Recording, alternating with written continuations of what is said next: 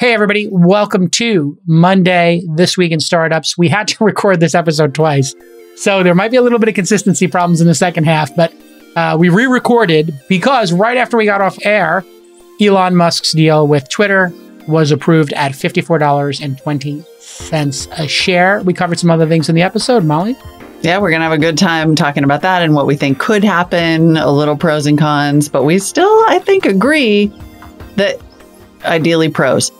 There's also a whole Elon Musk lightning round, and then we end the show with a startup. We live in the future, and that future is sick pneumatic tube package delivery. It's going to be a great show. Stick with us. This Week in Startups is brought to you by Coda. Coda is the all-in-one doc for teams. If you've got a stack of niche workflow tools, or if you're buried in docs and spreadsheets, Coda is the doc that brings it all together. Startups can get a $1,000 credit at coda.io/twist. Our Crowd. Our Crowd helps you invest early in pre-IPO companies alongside professional VCs. If you're interested in investing, you can join Our Crowd for free at ourcrowd.com/twist. And Rocket.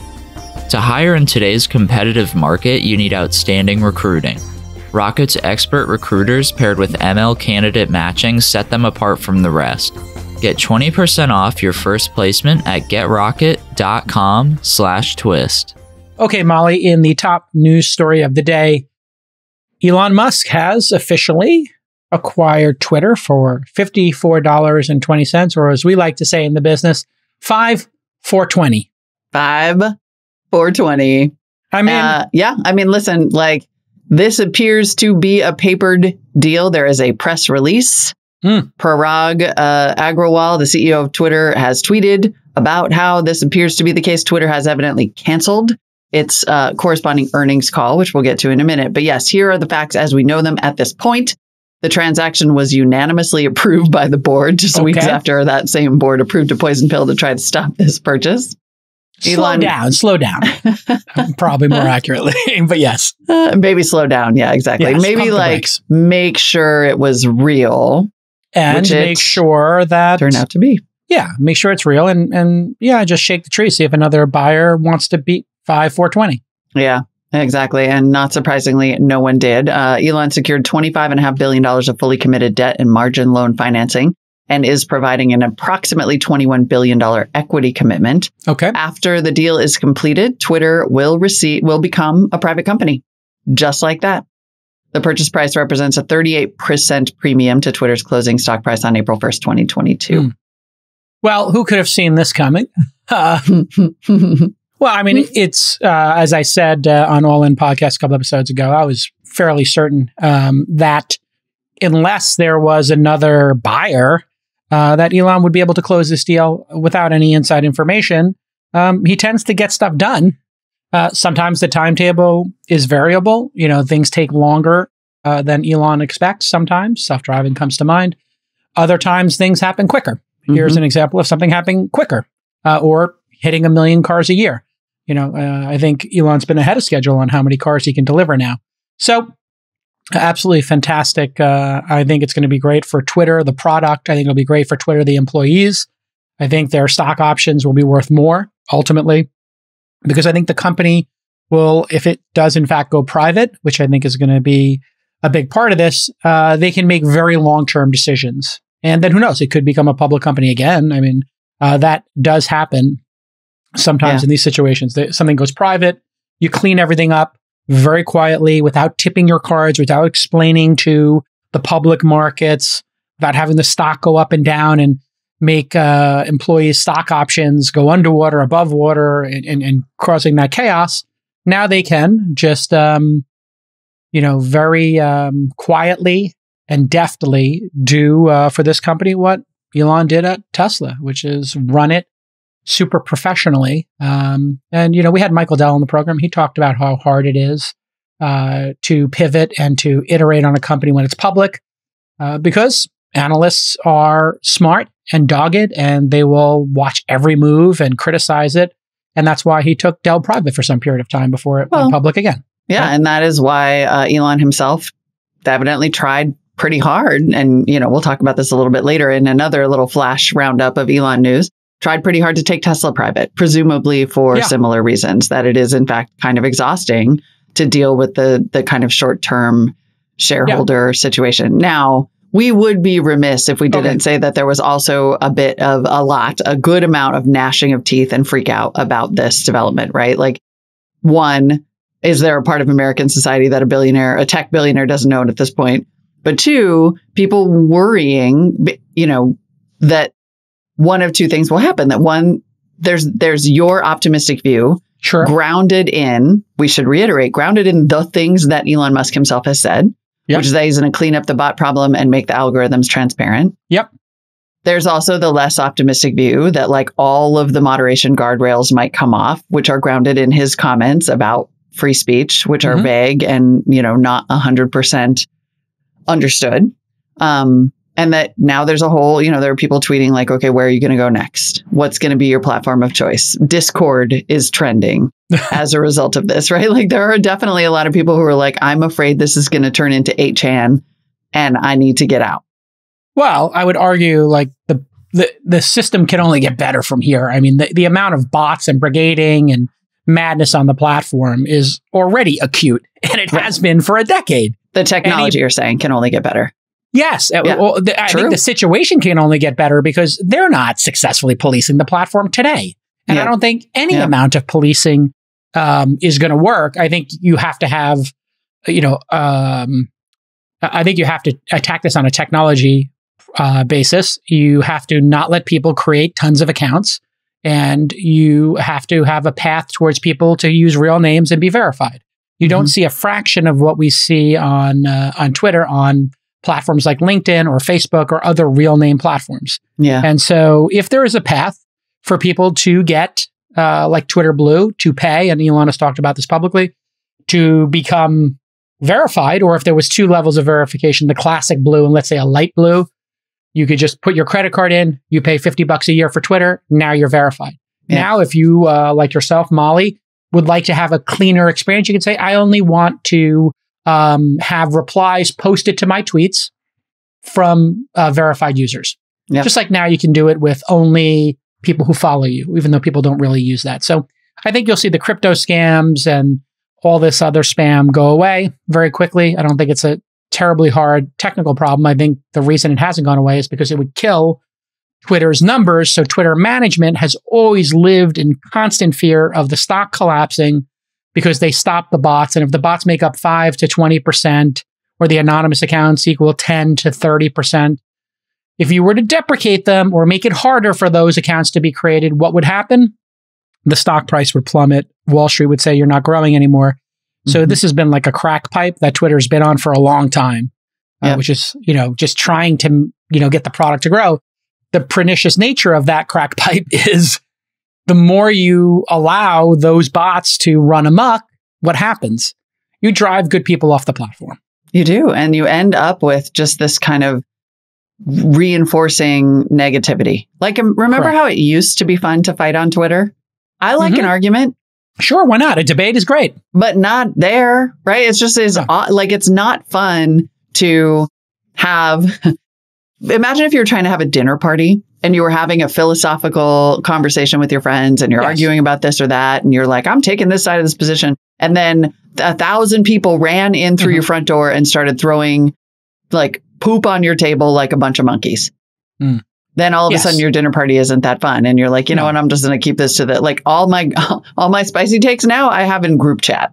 Like, correct. And so, be fun again. And the Twitter algorithm comes to mind here. So Elon has been very clear. And again, I just encourage people to look at what he's tweeting. He's tweeted more in the last month than the last 3 CEOs combined in the history of Twitter. Yes. I am not kidding. If you took all of Jack's tweets when he was CEO, Parag's, Ev's, and Dick Costello's, you put all those tweets together, I think Elon has engaged more people and tweeted more in the last 30 days than all of those CEOs together, all 4 of them.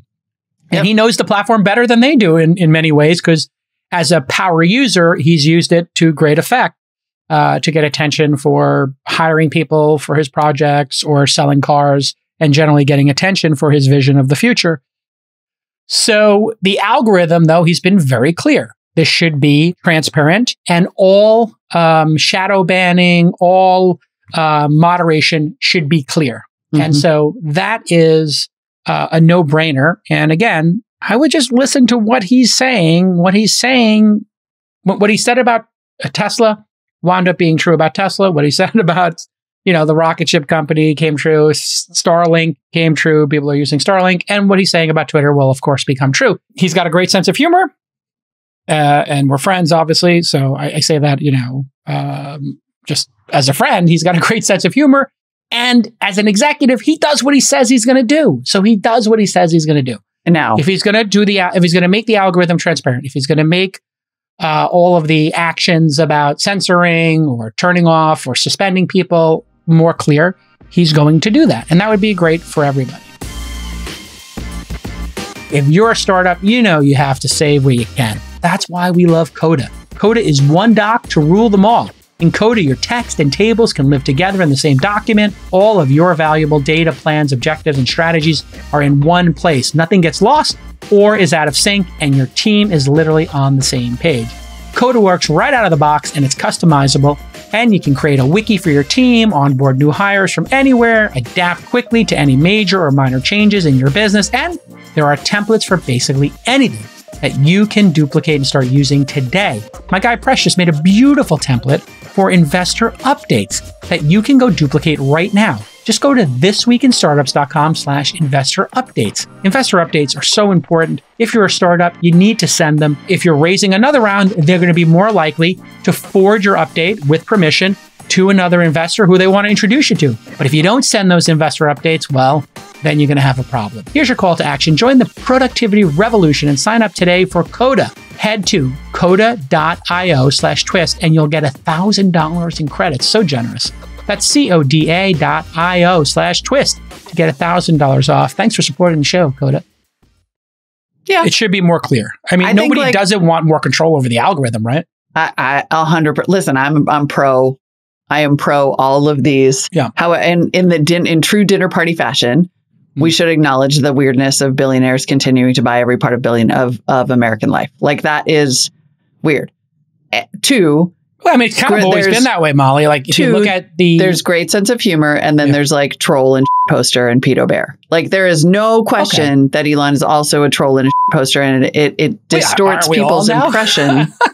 Well, you know him, so you have the sort of the other side of the coin, whereas a lot of people don't. So in that sort of like, I don't know anything, I only know what people think about things. Yeah. People think a lot of things about him. And I'm just super curious to see how this is all going to unfold as a product. And I mean, I get a personality. I get people's concern about billionaires buying things.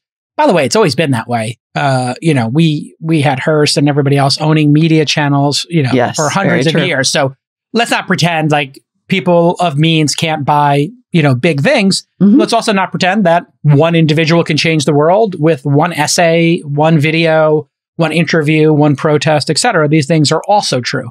Yeah. And so there is a counterbalance. And I don't know, let's look at the last time this happened. Washington Post, The Atlantic.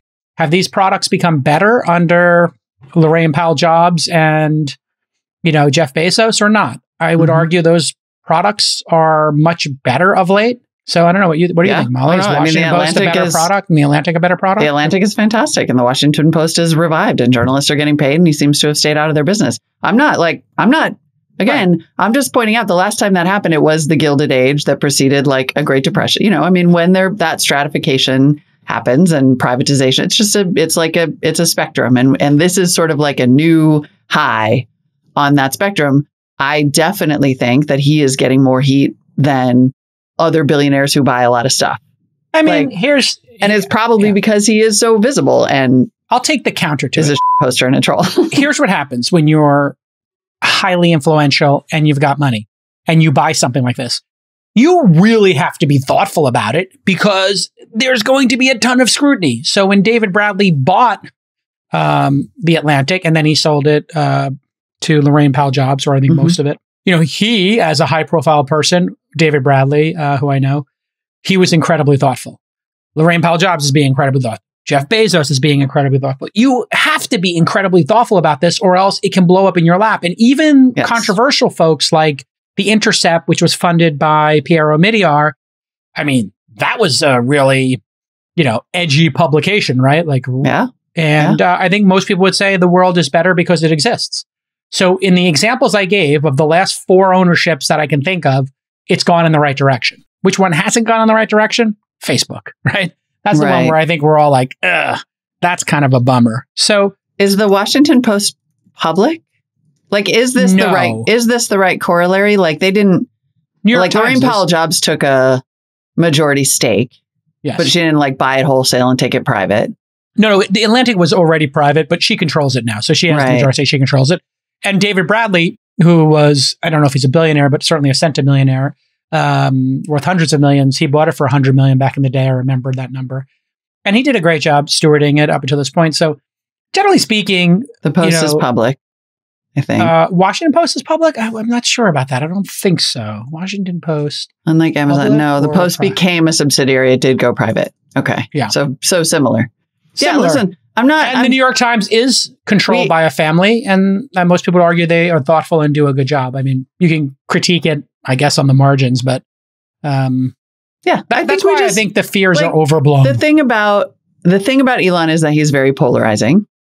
I think we should take these arguments at face value on some level and take them apart. It doesn't necessarily mean I'm not sitting here saying it's going to be a net negative, but I think that it's reasonable to be like, yeah. Someone just came along and was like, I like this better than you do. I can be a better steward. I'm going to buy it. And now a lot of people are consternated, for lack of a better way to put it. I think the folks who are hand-wringing are just virtue. I think it's virtue signaling. Twitter. I think it's virtue signaling on Twitter.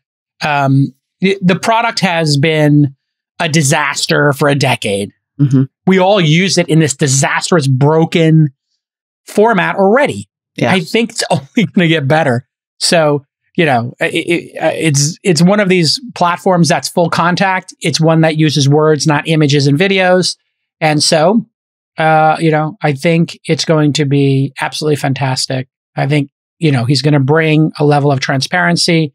And we talked about before on this show, the really hard decisions that the owner of these services have to make. And I can only think of 2 you and I talked about this previously because we had to retape today's show, but I think we should revisit the discussion we had on the specific instances of what people are calling bans and censorship. Bans and censorship. You have Trump being banned. The second one was Hunter Biden's laptop and the New York Post being banned. And the third one was the discussion over the lab leak theory. Mm-hmm. And it was that suspension for Zero Hedge, which people claim is a Putin mouthpiece. I'm not certain. But anyway, if you look at all 3 of those, man, these were hard decisions, weren't they, Molly? Yes. To make. I mean, these were unprecedentedly difficult decisions. In the case of Trump, insurrection. Yeah. To overturn a free and fair election. You make that call. Crazy. I dare you, right? Hard call to make, and people's lives were at risk. People's lives are at risk. And that was, that was made universally. I wouldn't have made it a lifetime ban. I would have made it a 2-year ban or something, and then doubled it each time he did something stupid like that. That's just my personal feeling. But that was a hard decision to make. I mean, and then the New York Post one was a hard one. Yes. And the New York Post one, maybe you could refresh people's memory on that one. Twitter said at the time. So this New York Post story came out that was like, we have the contents of Hunter Biden's laptop, which had been this big sort of Republican bugaboo. Like, this is going to prove that he's totally corrupt, and this is going to end the Biden candidacy. And effectively, U.S. intelligence agencies got in touch with Twitter and said, this is a hack and leak operation. This is Russian interference in our election in the form of a hack and leak, much like the Podesta emails and the Clinton emails back in the day were. And so then Twitter was like, okay, we don't want to. And they said, if you link to this, you are linking to stolen information. So Twitter was like, we don't want that smoke. Yeah. They blocked links to that story. And remember, this was during, to set the table for that decision. We had proven that the Russians tried to interfere in 2016. We knew that Trump had asked the Russians to hack Hillary Clinton and the Clintons and the DNC. And we knew at that time, shortly before it, that Trump himself had asked the Ukraine to hack or censor Biden and release information, and that he was withholding aid to them for which he was impeached.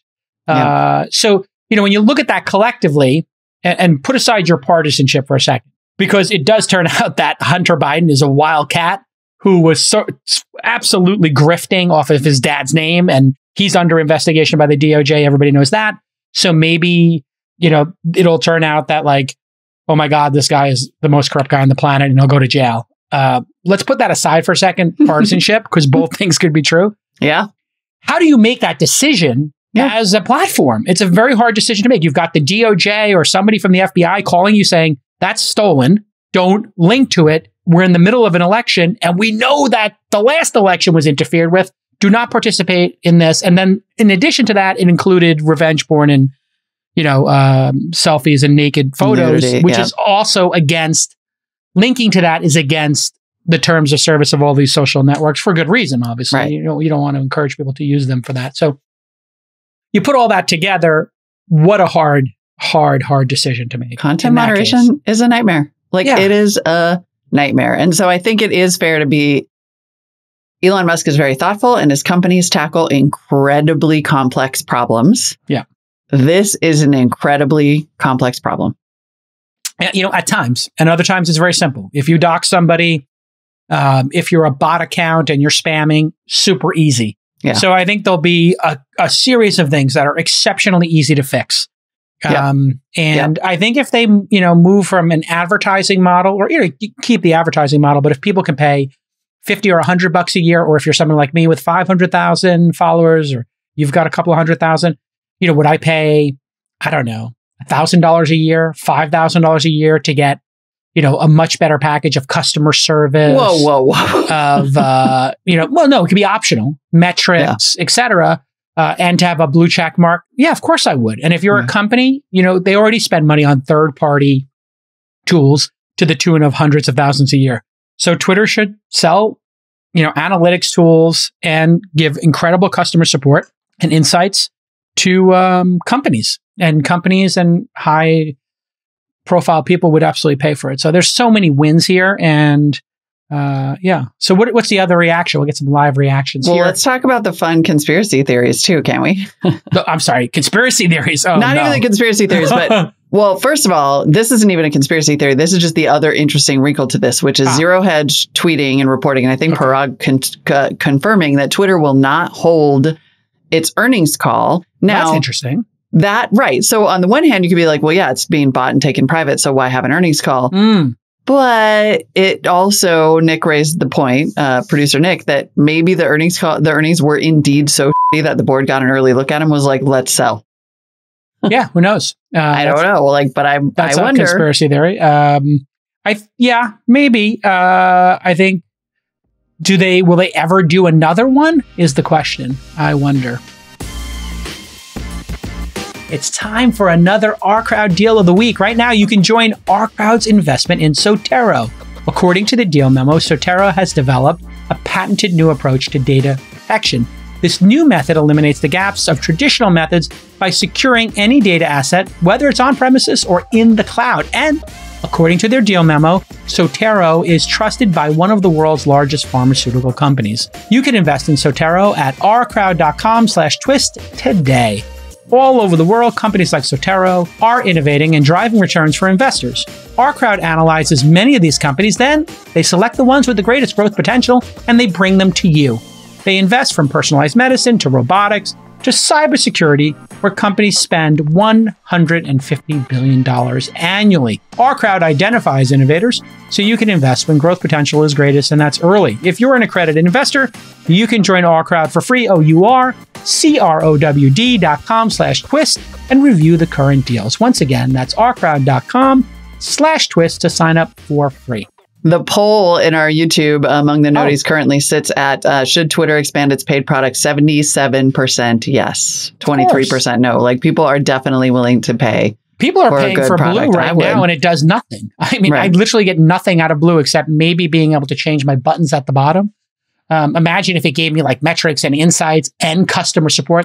Like, imagine you paid $100 a year and you could actually have somebody email you back from Twitter support. Would be pretty amazing, right? Or if you paid $5,000 a year for a business account like mine, and I was able to collect more email addresses or know my users or sort my users, or maybe I could DM all my users. How great would it be if you had a paid account? Because I used a third-party tool called Social Metrics or something like that back in the day to email everybody who was following me, hey, I'm having a book signing in New York. And I emailed every person in New York, I'm having this book signing, here's a link if you want to sign up. And hundreds of people showed up. What if that was a paid feature? What if I could say, I could DM if I paid but a penny per follower, which would be $5,000 a year, 500,000. If I paid $5,000 a year, but I could DM, up to 1,000 of my followers, up to 10% of my followers, right, anytime I wanted. Wow, that'd be incredible. Yeah, oh my Lord, that's the killer idea right there. It is, because then you don't have to collect email, right? Like everybody's in the business. If you want to be building a community, you're in essentially the business of collecting emails, so you can have a powerful email list and cause and action. And if you could do that, I just created the killer feature. If only I knew somebody. Do you need to? I was going to say, if I knew somebody who worked at Twitter, I could send him this idea. Do you need to call someone? Do you want to just give him a little? Yeah, give exactly. him a quick call. Give him a quick call. But seriously, like Twitter could have killed LinkedIn years ago. Imagine too, and imagine stopping. Yeah. Imagine stopping the perverse incentives of like, oh, we hired this person because they have 500,000 or 1 million Twitter followers, when we know nothing about whether those followers actually translate into engagement. How many? I mean, I used to get offers. I had 1 million followers on Google Plus. Remember when Google Plus existed for like 5 minutes? Yes. They were like, oh yeah, you should. None of those were real. None. Like people were like, oh, we noticed you have 1 million. Do you want to do this job? And I'm like, sure. About 8 of them are real. So if you're, you could tell the realness because you would share something and nobody would click on it. Right. So, it was all like weird semi-English marriage proposals. Were all of my Google Plus interactions. Right. So the idea that they could be making decisions based on actual metrics on Twitter instead of what is bots and what is fake activity. Like, can we do a round of dunking? May we do a round of dunking? Yes. Okay, here we go. All right. So on All In episode 76, I wrapped the show by asking my besties to predict what would happen. Zach said no deal because it was rigged against Elon. The fix is in. The Democrats, his crazy conspiracy theory that Biden would put his thumb on the scale. I was like, wow, you've lost it, Zach. Freeberg said no deal because Twitter's board would run a drawn-out process and find a better offer. Chamath said no deal because Twitter would reject the deal against their own best interests, which result in years of lawsuits. What did Jake Hell say? Well, let's play the 27-second clip. My prediction is the board tries to fight it. Stock collapses. Nobody thinks it's going to get done. Elon lowers his offer, and he wins it by the end of the year and gives him a lower offer. You didn't like 54? Jake Hell, always with the optimism. Now we're going 49. That's very Michael Corleone. Yeah. Now the offer's 49, and it goes down $2 every quarter until you guys acquiesce. The end. It's trading at 30. I lower my offer. I just love when you get all mafia. You're like, oh yeah, it goes down $2 every day until you finally I try to not curate this. I try to tamp down the Brooklyn inside of me, but that would have been my strategy because I'm a bit of a maniac. And he didn't even have to. He did not even have to lower the price. It got done. Now, I would never dunk on a fellow podcaster, but everybody's favorite pundit, which, I think this is like, who was the guy who was the SNL guy? Andy Kaufman. I think Prof G is like Andy Kaufman. I think it's like a giant performance art to get every prediction wrong just to get ratings, right? So it's kind of like he's trolling everybody. But Prof G said that this would never happen. This deal could never happen. And the market said it would never happen. Here's 33 seconds of ice cold ice from Prof G. I don't think this is a serious offer, and the market doesn't think it's a serious offer. I think this is the first time I've ever seen, I don't know if you've ever seen, an offer to take a company private at a 20% premium, and on that day, the market actually takes the stock down because the market looks at this and says, okay, let's look at the words. Look at Brand Seltzer. My best and final offer. Deals never get done on the first offer, meaning he isn't serious. And if I'm going to have to reconsider my share position, this sounds to me like the market has interpreted this, and I think correctly, as I'm about to sell my shares. And as a result, the market has gone down. All right. there you have it, folks, from the professor himself. How many ice cold takes? Did you do that just now? It's just so many ice cold takes in one clip. It's just, man. He got it so wrong. And to his credit, Prof G, and RIP, your third TV show that failed in a row.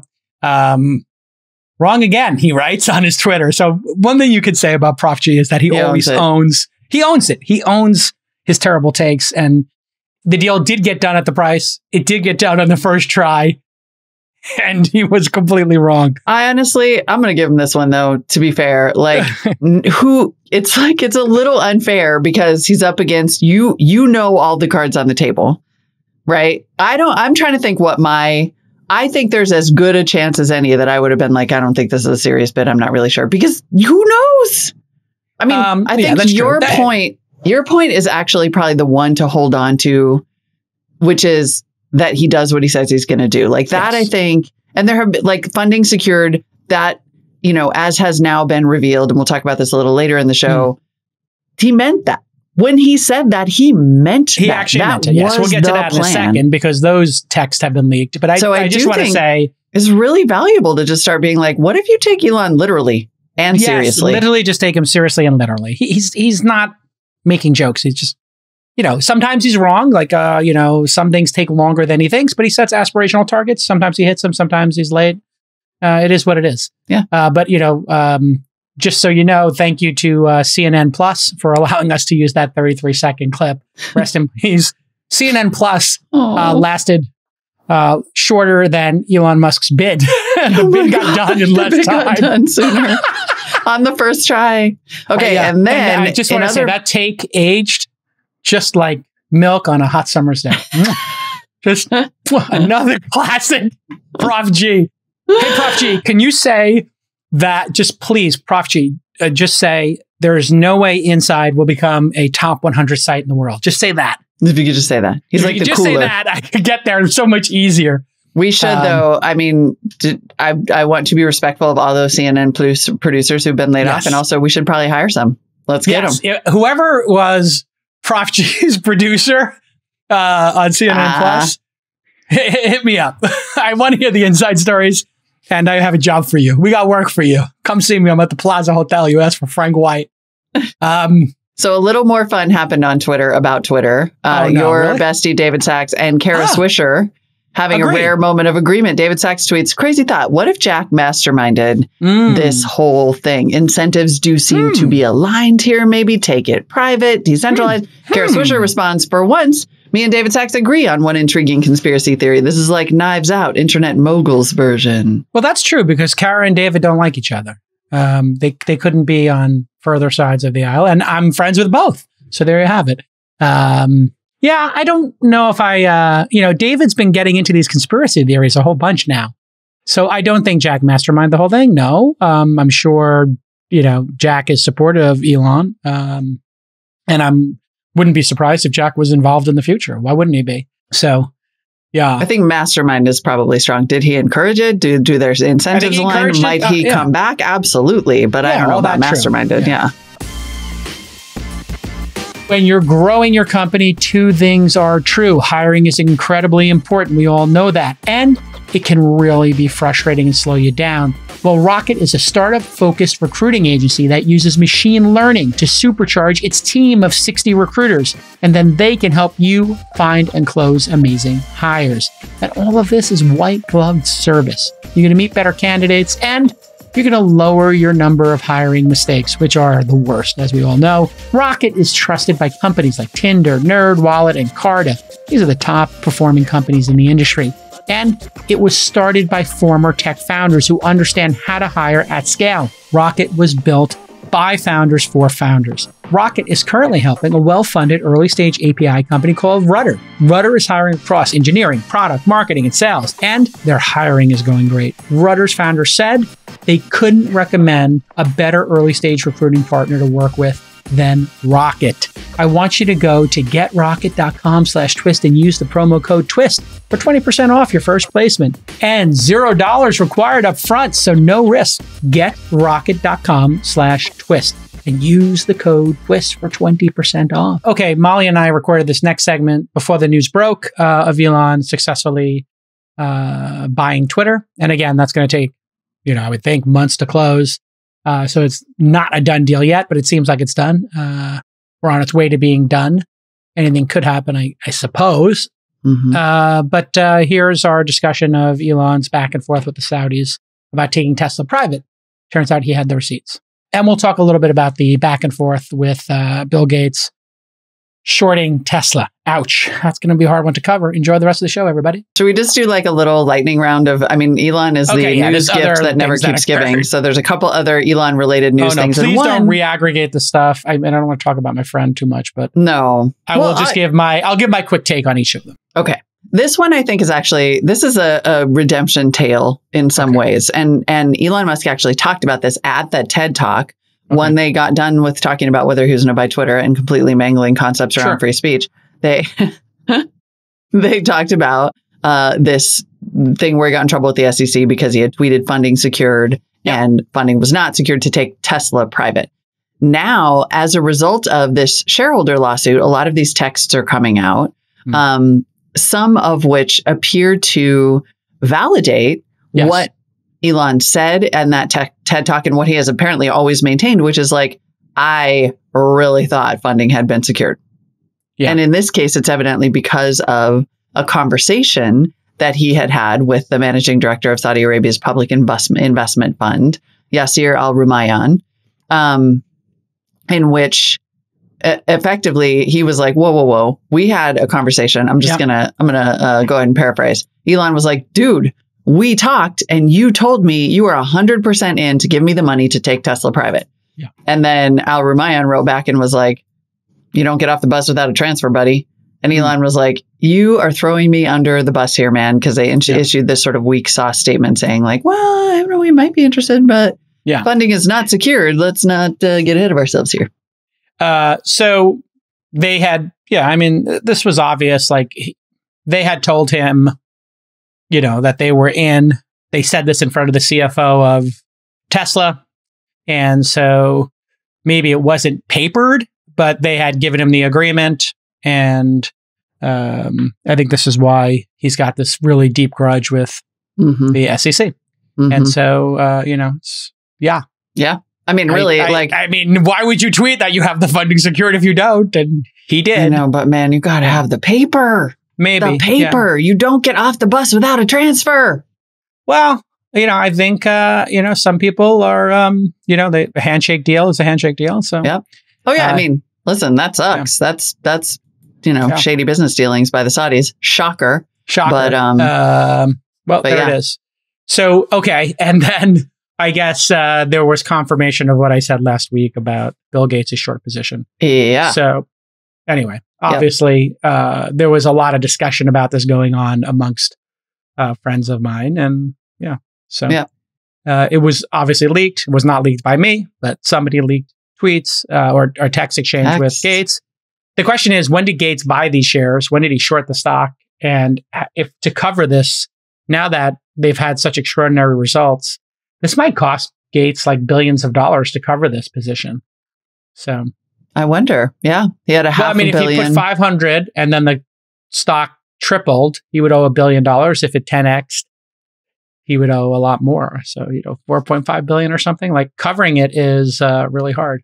Yeah. So that's why I think that's why you all call it the betting. Tesla news we can do. I believe it really is. Now, on to a very interesting story coming out of the EU, which is so... and paradoxically, Elon confirmed all this on Twitter, which he's in the process of buying, apparently. So, and all of this was leaked on Twitter. And when it's his own personal... When it's his own personal news service, we'll know why. It's going to... I think what you'll see is all the bots... and the brigading is going to be really hard to do in the future. I would say we're sitting here a year from now and Elon's been working on it for a year. I think the number of bots will go down by 80 or 90%.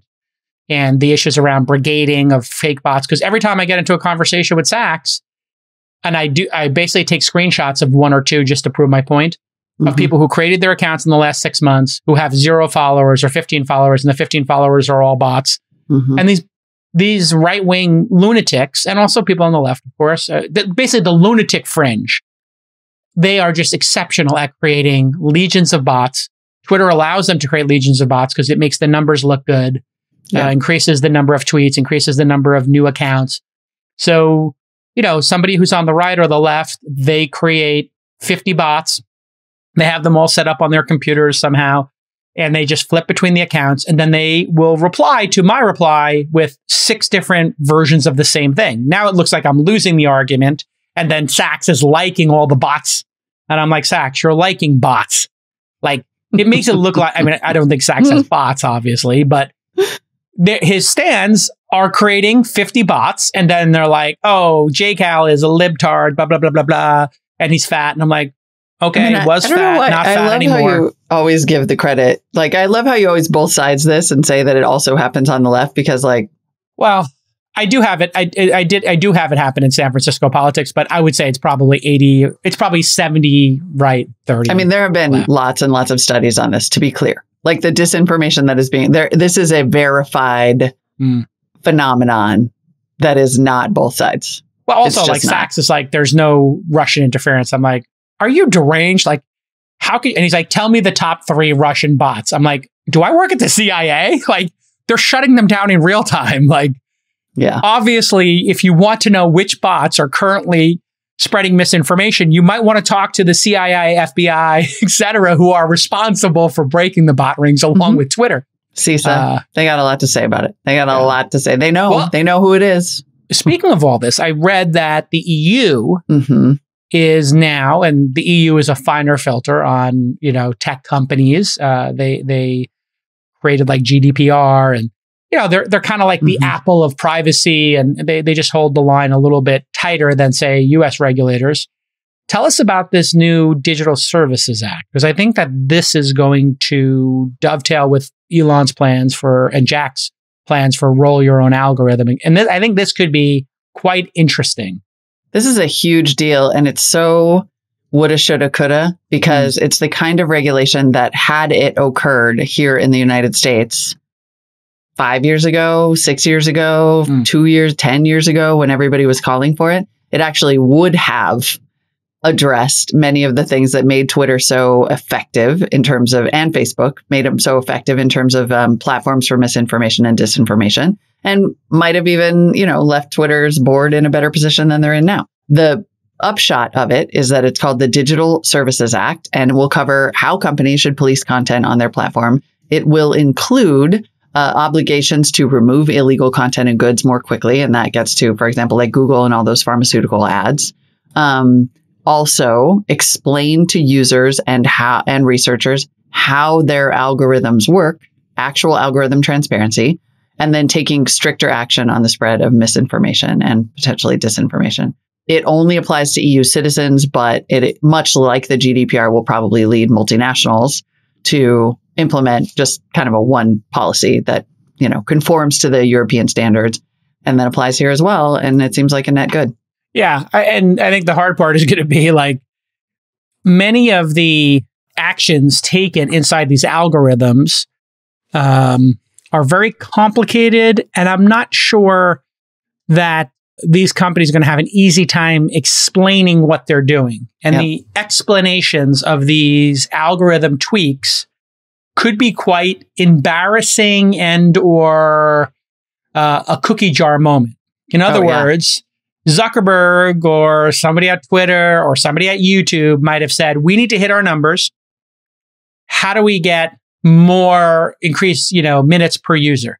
And they said, well, there's these like clusters of like-minded people. So, if we dial that up, now the downside might be you might send people to misinformation or Alex Jones or, conspiracy theories. And they're like, okay, well, people can decide for themselves. If it's a conspiracy theory, we want more minutes, as opposed to making the decision of, well, we don't want to send people to anonymous or lower quality sources just to increase our minutes. Like, nobody's making that decision inside a company who's got stock options, and has to hit a target. So this might result in let's just say people leaking how these algorithms were made. And there probably is a bunch of cleanup going on right now, Molly. Oh, I'm sure. At some of these organizations, they're like, do we have a log of all the discussions about tweaking the algorithm? Can we purge that log? And nobody talk about how we tweak the algorithm except in this like skiff, those skiff rooms. Like there's going to be a skiff room at Google and Twitter and Facebook where they're like, and YouTube. Burn it. They're like, 6 people can go in and no devices. And we're going to talk about how we make these changes. And then the changes occur. And then whatever tweaks happen, they like wipe out what we told the algorithm to do. This is going to get gnarly because I think so. What if somebody was like, what's really interesting? It turns out people who listen to, this conspiracy theorist or people who get outraged, if we put something that's outrageous, those people come back to Twitter the next day. Like it could be that somebody was like, you know what? If you want to get people to come back tomorrow, show them something they hate today. And they'll come in and check in on tomorrow. Get them to respond to, this craziness and they'll come back tomorrow because they're outraged. So show them more outrage. The ironic part about that is that all of that has already come out about Facebook. Like all of that was all what Frances Haugen's leaks were about, were that for years now, people have been saying to Mark Zuckerberg, hey, we keep showing people, we keep radicalizing grandmas. We keep pushing people to anti-vax groups. We keep pushing people to more and more extreme positions. And if we stop doing that, it will slow down growth. And every time Mark Zuckerberg is literally in these leaked documents being like, prioritize growth. So I can't imagine. And what I'm really curious to see actually will be the advertising algorithms. And I hope that I have not dug all the way into the Digital Services Act, but what I really want to see is that as well. So not just the content that we see, but the ads, because I don't know if you remember this, but back in, I looked it up real quick, 2018, because I'm obsessed with this story. In Europe, Jeremy Corbyn, who is like the lead of the Labour Party, right? In the UK, members of his own party tricked him into thinking that they were pushing a platform that he wanted them to push, but they thought it was a loser. So literally his own party by buying micro-targeted ads on Facebook. So that when he went on Facebook, he lived in an alternate reality where he was like, oh, we're doing a great job of pushing these messages. But they weren't. They were literally just pushing them to him. So sick. It's so sick. I mean, literally that one-to-one targeting is incredible. I had somebody who tried to do that with me on like Google, where my search results would be like their startup or something. So there was like this micro-targeting you could do. And this is called lookalike audiences for people who are not familiar. You can take like an email list. So let's say you had 1,000 people who were on the This Week in Startups list. Then you say, hey, tell me people like these people. Then what Facebook's algorithm would do is it look at the friends and say, okay, who works at startups?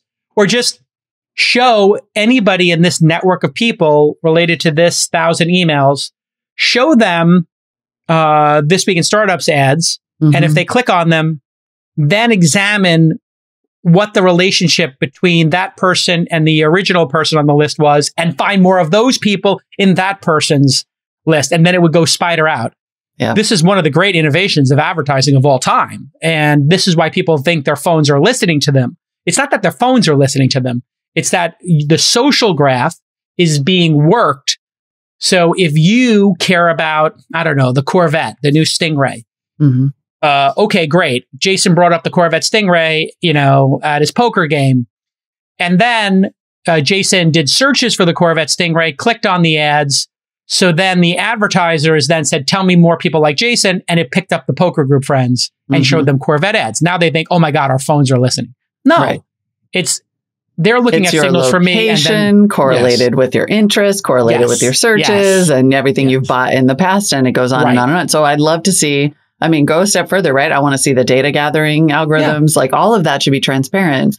Good for society. It is good for society. And I will just say that researchers have been screaming for this for a decade on these social platforms. If the US had done regulation like this back in the day, so much about our discourse, it's just a miserable path dependency to think about that. We were just like, oh, it'll be fine. Well, and you know what this also shows is that there are paths to unravel some of the negative effects of social media. And the amount of time you spend online is driven, I think, by these algorithms. And so maybe if you choose to not have your content selected for you by the algorithm and you select your own algorithm, and when you turn it on, just like when you turn on a browser, it says, would you like us to be the default? Or in some cases, I think Google did the power move of like, what would you like as your default search engine? They know they're the best. So it's like 90% of people are going to do it, but you could pick DuckDuckGo as your, search engine if you were so inclined, which is pretty good from what I understand. Or Bing. I've been using it for years. Yeah. So, there you have it. Like there could be when you sign up, it says, hey, do you want the default YouTube algorithm? Or here are some popular algorithms made by other users. And this is a Disney algorithm. The people at Disney, imagine that like as an opportunity. It's people just going to be the same thing though. Like it's just going to end up in the same place. Or it could be one made by the EFF. It could be one made by Common Sense Media. So I don't know if you use Common Sense Media. I do, yeah. And this is a tip for everybody. Just type in the name of the movie, Common Sense Media. And actually, it's kind of like Google will auto-complete it for you. So I went to see, what's the new Jared Leto, Morbius. And, I took another kid who's a friend of my daughter's, and they're both 12-ish. And I was like, Morbius, Common Sense Media. And the parent was like, oh my God, is this like really scary? It looks really scary from the trailer. And I was like, well, Common Sense Media says it's 12 years old and above. Mm-hmm. And so God bless the people at Common Sense Media. I mean, I really, actually, I need to join this and donate. I'm going to make a note to do that. But anyway, and I got to say, I don't know, this is a 2-star movie. I thought it was great. Although I did wait to see this. I loved it because I thought it was like a very unique character in the MCU, the cinematic universe. Mm-hmm. And I also thought like, wow, Adam Newman has a future as a anti-hero. I kept hearing saying, Rivka, no, I'm not going to drink your blood. You drink the blood, you like it. Bye. Okay. I want to not only do I want to invest in whatever Adam Newman does in the future, I want to I'm all in on the Jared Leto catalog. Like I just want to watch. I love Jared Leto. We drink. We drink blood. We also drink tequila. Oh, yes, the tequila. You're going to love it, Rivka. We drink it. We drink your tequila. You take a shot of tequila. I drink your tequila blood. I'm getting myself a bottle of that Don Julio 1942 for my birthday because I'm a big tequila fan. I'm writing that down. Are we still going to Top Gun? Are we going to do that? We will do the Top Gun. Yes. The Mollywood Top Gun screening. Birthday but I want Don Julio. You give Don Julio. You drink the good stuff now. Send Lon Harris a Don Julio. Yes. Send Molly a Don Julio and send me a Don Julio by Wednesday. So on Thursday show, we can Don Julio. You are so smart. We're going to Don Julio the season finale. I love you. I love this job. I love you, Nick. You're the best. I got my Cafe Du Monde, by the way. You did? Yeah. Oh, you got a cold brew. That fantastic. Look, I know. I'm making my cold brew this afternoon for tomorrow. Because I'm having iced coffee now because I forgot to make no cold brew, more bottles of iced coffee. Only make your own in batches. No more bottles, anybody. Hey, Molly, I found a really groovy We Live in the Future, our future TV show. Streamers contact me, jason@calacanis.com. This is all trademark. This is our new show that we're doing a pilot for. Okay, whoever produced, what's the best magazine style show ever made? Anthony Bourdain, I guess. Is there anything better than that? I mean, 60 Minutes, honestly. All right. Old school. Great idea. 60 Minutes. If you're a 60 Minutes producer or you worked on Anthony Bourdain's show and you know what you're doing, email me. I'll hire you to produce We Live in the Future as a streamer show. And we'll do the first pilot episode. This would be a perfect company. The company I saw online, and the founder had actually reached out to me, so I missed this investment like an idiot because I get too much inbound. Oh. But that's okay. There's always time for a make good. They just raised $1.6 million, I believe, and it's called Pipedream Labs. I'm calling this hyperloop for delivery of packages. Okay. Molly, walk us through this. Okay, so Pipedream Labs is making a subterranean package delivery system like the Boring Company, but for packages. Yes. And none of you are old enough to remember this, but a long, long time ago, banks had drive-thrus and you would go to the drive-thru and you would put your check or your money or whatever in a little tube, in a little container, and then you'd shove it in this pneumatic tube and it would go and just get sucked up back to the teller. And it was the coolest, greatest thing ever. And now these people have made that our trying to evidently make this for package delivery. This is yes, amazing and bonkers. Because where's it going to all go? Okay, so it's a tiny little electric powered system, transports packages at 60 miles an hour in 12-inch PVC pipes. So packages can be up to 10 inches in diameter and 16 inches long, aka almost all the crap you get from Amazon. They're starting out with these neighborhood portals. So it won't necessarily be a tube right to your house immediately. But eventually it will be like a freaking mycelium network like the mushrooms do. Yes. This is so genius because this is amazing. You know, putting a 12-inch pipe underground, that's not that hard to do. Now, these things have electric motors and they have wheels on the top and the bottom. So they kind of just zip. Zoom. They don't even need to go 60 miles an hour. Let's be honest. This would be on a short 10-mile track. Yeah. But let's imagine you did this in Manhattan, or let's imagine you did this in your suburb. Mm-hmm. So now you are building a planned community and you have an Amazon warehouse or a Target or a Walmart. And Walmart says, you know what?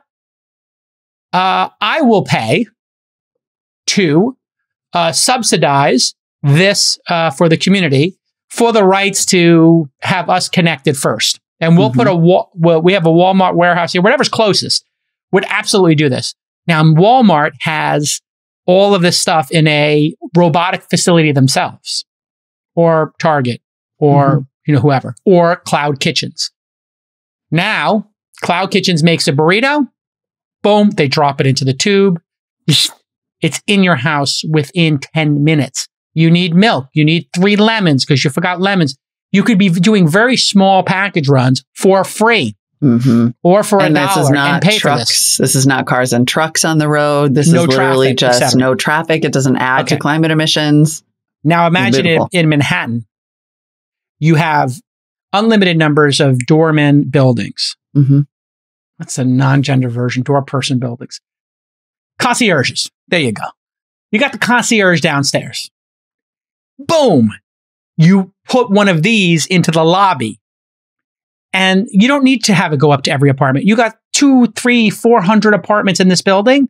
You just build a straight shot to the Amazon warehouse, straight shot to whatever. And boom. Now the apartment next to it wants to get on because everybody in this apartment gets it as an amenity. Now you only have to build a little tube from one to the other. So it spreads like a little network, like the internet. The first building to get it, yeah, it has to do it. But look at this map. If you're watching youtube.com/thisweekend, look at this brilliant map. What they did here is they built a grid system. And so let's say you lived in a neighborhood that didn't have door persons or concierges. In other words, lower income, middle income, normal people. Not a fancy dancy Manhattan with door people. Okay, I get a package. I walk 3 blocks and there is a kiosk. The kiosk hands me my thing. That's not a bad option either. Not really, no. Will you click on the link that says, is this using new infrastructure? There we go, under the frequently asked questions. I mean, obviously it's some new infrastructure. Yeah, I think you would have to build I'm thinking about our investment here and how expensive the infrastructure is going to be. Well, I mean, it could be 100% in on this. Like, this should happen. This should 100% happen. Yeah. Oh, here we go. How will you pay for the infrastructure installation? The Pipedream infrastructure is designed to be usable by other utility companies, electric, telecom, gas, water, sewer, if needed. That means that the majority of the physical infrastructure will be financeable using conventional bank loans, most likely originating locally wherever the system is installed. This will also ensure that infrastructure is not wasted and costs are recouped if Pipedream migrates to an alternative delivery method or goes out of business. Okay. So they would lay some underground piping and then you could use that for electrical. I guess what they're saying is if they go out of business, somebody else could use it. So you don't have to worry about it because it's a 12-inch pipe. Yeah, it makes total sense. It's a 12-inch pipe underground. Sure. Yeah. And these things could also do not need to be underground necessarily. I mean, I know it would be an eyesore, but it is possible, I guess, that if you had an elevated highway or something, this could run along the elevated highway underneath it. I mean, who knows? So I was starting to think of it as a Fifth Element thing. Yeah, I kind of like the Blade Runner Fifth Element thing. The Blade Runner aspect. But you know what this tells me too is that drone delivery, not happening. Clearly not happening. If we need Pipedream, drones are not working. Well, I mean, this was Elon's argument with the hyperloop, which raised money last week. The hyperloop is not, and these pipes are not going to have a problem with weather. So if you have flooding, if you have tornadoes, if you have snow, easy peasy, lemon squeezy.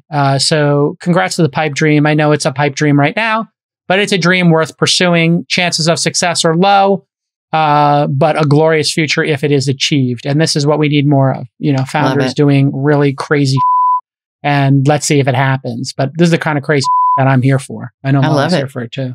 Digging is better than flying. Let's go. Well, let's think that through. I think there would be, in some cases, where the drones could do better. Yeah. And that would be suburban areas or the, backcountry in the country, because a drone flying 10 miles with your package over a bunch of farmland, you can't build the pipe system there, right? It'd be just too hard to dig up the earth. It's kind of like fiber, right? Fiber works in a city, starting to work in the suburbs, never going to work in the country. Yeah. So, it's going to be a combination of things. I mean, it's just like climate, right? You need every solution. You need multiple solutions. Correct. And that means there can be lots of winners, and we're here for all of them. Yeah. We're here for them. And, I think food could be the really interesting thing here.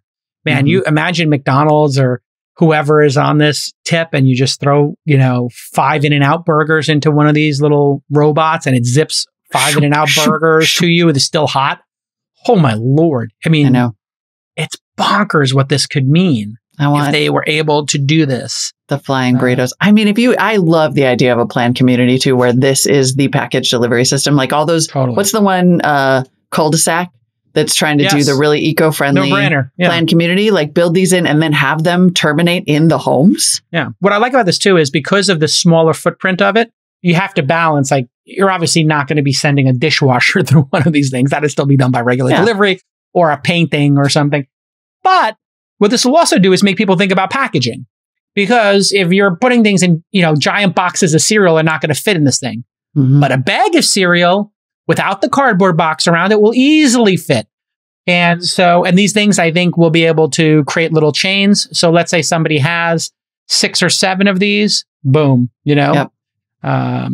Love it. Yeah. We will live in this future. Yeah. We hope we get there. All right, everybody. Great show, everybody. thesyndicate.com/climate launched its first deal, and we can't say the name of the deal. We don't want to tip the cards of the company, but I think the reaction based on my email box was extraordinary. A lot of people very excited about this SaaS climate company that shout out to Kelly and Molly and the team for getting that teed up. And the founder texted me this weekend, was very excited. So I'm super excited. How do you feel, Molly, making a first big bet? It's amazing. I feel amazing. I mean, I cannot, this will be the end of month 4. Yeah. And we're just doing it. Deals. We're doing all of the things. There are 2 deals and 1 in the pipeline. Like it's actually, happening. I know you guys think all I do is sit here and spar with Jason. But in fact, his promise to me when he pitched this job was we podcast in the morning and we invest in the afternoon. And that is exactly what we do. And that's it. The coolest. Or in my case, podcast in the morning and ski in the afternoon. But, right. Depends on the day. I'm in semi-retirement right now. No, I'm not. Oh my God. Yeah, right. I am going to take up the summer. I'm going to take up kiteboarding, I think. I think that'll be my afternoon delight now for the summer, is try to get some kiteboarding in. Do you have to take lessons? What? Have you ever done that before? I take lessons. I did it twice. You get like a trainer? I was on Necker Island twice. A friend of mine had rented it for his birthday, and I was lucky enough to go. It's quite nice. And I did kiteboarding both times, and the same thing happened both times. First day, I get out there. I learn how to use the kite. You have to be on the first day, you're on the sand, just learning how to use the kite. Because kiteboarding is really 2 things. You got a board, so you got to kind of learn how to surf, basically. And then you have to learn how to hold a kite. And when I say kite, I mean parachute. And the kite, when it's windy, will literally pull you into the air 100 feet if you screw up. So it's incredibly dangerous. And the way the kite works is if you pull down on that bar, the kite gets more taut and catches the wind and you go flying. If you let go, then it loosens the tautness of the strings and the kite just falls to the ground and you don't go flying. Everything in your system tells you to do the reverse. Right. Why would they design clench it up that if you're way? scared. And now you're 20 feet in the air. That's why they have like the instructor attaches themselves to you and they have their hands on the bar or whatever. Then day 2, you learn to drag yourself in the water. And then maybe sometime afternoon, day 2 or 3, you put the board on and you try to get up on the board. Both days, the wind died. Both times I did it, the wind died on the second day. I couldn't get to the promised land, except for one time I got out on the water and I got up on the board. And for 6 or 7 seconds, it was the most magical experience, like in sports I might have ever had. Wow. Where it's just all of a sudden you're flying and you've got the board, you got the parachute perfectly angled, and then the board lifts and you're just skimming across it. I mean, you're going fast. I mean, it might only be 20 miles an hour, but it feels like you're going 100. That's so fast. And it was pretty great. And so there are places here in the Bay Area, like literally right in the Bay between Oakland and SFO Airport. And then there's one in the east if you go towards Sacramento. So I had an instructor from Florida reach out and he said, listen, I'm a big fan of the show. I'm a kiteboard instructor. You tell me where, I'll be there free of charge. I'll be your personal instructor. And I was like, wow, that's pretty great to be JCal. It is great to be JCal. It's pretty great to be JCal. So shout out to my new kiteboarding instructor. But yeah, I think I'm going to take that up. I want to kind of stay active and that kind of stuff and be healthy. So also I find it's good for my brain. I feel like the performance on the pod and my clarity, if I'm doing a little bit of like just an hour and a half to 3 hours a day of some Zen thing, man, I'm more dialed in. And I'm going to go to the Warriors game this Wednesday. So I'm pretty excited. I would have liked to see them sweep, but you can look for me behind the Warriors bench getting thrown out of the game somewhere around the third quarter. Don't get thrown out of the playoffs. I will not get thrown out. I will not get thrown out. All right, let's go to the news. Let's go. Right, congratulations again. If you are an accredited investor, you want to join the syndicate, read Molly and I's deal memos. We write them together with the team. thesyndicate.com/climate. I think you can sign up as well, even if you're not accredited. And at some point, if the laws change, we will email you and let you know. So we are taking reservations for non-accredited investors.